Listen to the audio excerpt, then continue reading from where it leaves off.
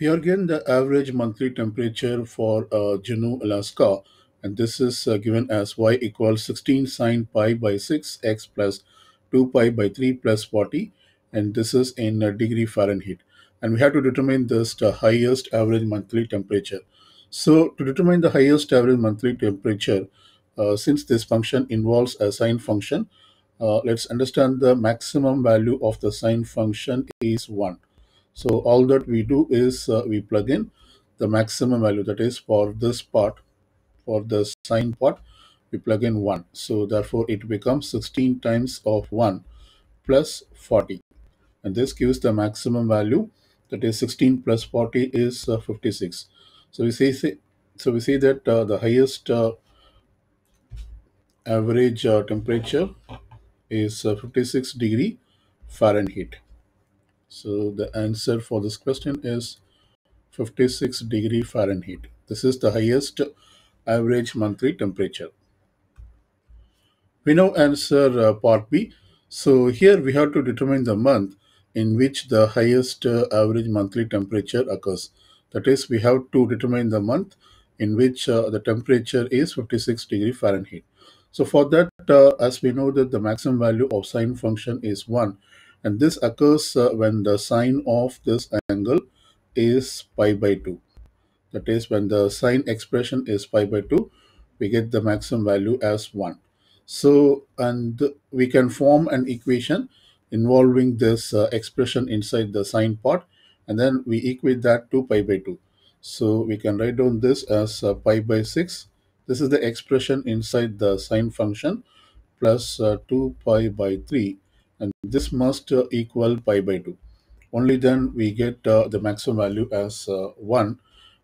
So let's solve x from this equation. I'm going to subtract 2 pi by 3 from both sides. So when I do that, I get pi by 6x. This is x equals pi by 2 minus 2 pi by 3. Let's simplify this right side expression by making a common denominator. The common denominator is the product of these two. And this means I have to multiply the first fraction by 3 as well as divide by 3. So when I do that, 3 times of pi is 3 pi, and 2 times of 3 in the denominator is 6. And similarly for the second fraction, I have to multiply and divide by the number 2. So when I do that, 2 pi times of 2 is 4 pi, and then divided by 2 times 3 is 6. So this equals 3 pi minus 4 pi over 6, and this equals 3 pi minus, okay, it looks like I just made a mistake here. This is actually negative pi by 3. I had to change this to negative. So this will become negative 2 pi by 3, and so then we have to add positive pi by 3, 2 pi by 3. So therefore this will become plus, and here it will become 3 pi plus 4 pi over 6. So 3 pi plus 4 pi is 7 pi over 6, and on the right side we have pi by 6x. Now we divide both sides by pi by 6, so that this pi by 6 will get cancelled. So we get x equals 7 pi by 6 divided by pi by 6. This can be simplified by rewriting the denominator fraction as a multiple of reciprocal of that denominator fraction. The reciprocal of pi by 6 is 6 by pi. So I can cancel this pi and then 6 6. So finally I get x equals 7. So therefore when x equal to 7, the highest average temperature occurs. Otherwise, we can say x in terms of months. Since 1 represents January month and 2 represents February month, when we continue like this, we can easily determine that 7 represents the month July. So the answer for part B is it is July. Let's answer part C. So here we have to calculate the annual average temperature. So this is basically the average of the monthly temperature.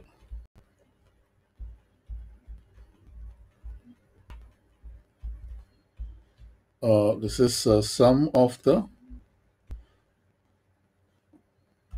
average monthly temperatures. So this is sum of average monthly temperatures divided by 12, because in a year we have 12 months. So we need to first determine the average monthly temperatures for each month using this temperature function that is given as y equals the 16 times of sine expression. So first we can calculate for x equal to 1, that is for the month January.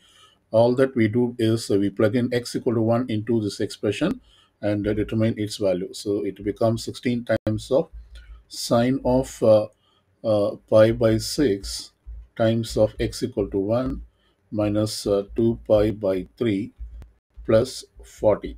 So let's simplify this. So this equals y equals 16 times of sine of, this is pi by 6. We can calculate this over here, minus 2 pi by 3. We can make this a common denominator, which is 6. And this will be pi minus, we have to multiply and divide by 2, so that this becomes 6. And 2 pi times 2 is 4 pi. Pi minus 4 pi is negative 3 pi by 6, and this in fact equal to, we can reduce it to negative pi by 2. So I'm going to put negative pi by 2 here plus 40. So either we can plug this expression directly into the calculator, or we can also determine using the standard trigonometric values. So this is becoming as, we can use an identity, the trigonometry identity, or the value of negative angles. So according to that, this is negative of sine of pi by 2. That is sine of negative pi by 2 equals negative of sine pi by 2 plus 40. So this equals 16 times sine of pi by 2 is 1. So it is 16 times negative 1 plus 40. So this equals 16 minus 40 is, I'm sorry, this is negative 16 plus 40, and this equals 24. So this should be in degree Fahrenheit. So this is the average monthly temperature for the month January. So likewise, we have to calculate for the remaining months from February, March until December.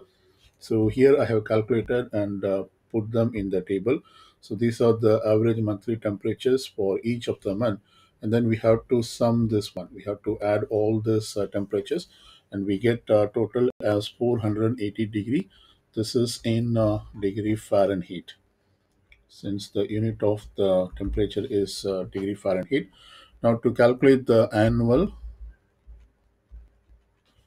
average temperature, we take this total, that is 480 degree Fahrenheit, divided by 12, and this gives 480 divided by 12 is 40, and this is 40 degree Fahrenheit. So this is the annual average temperature.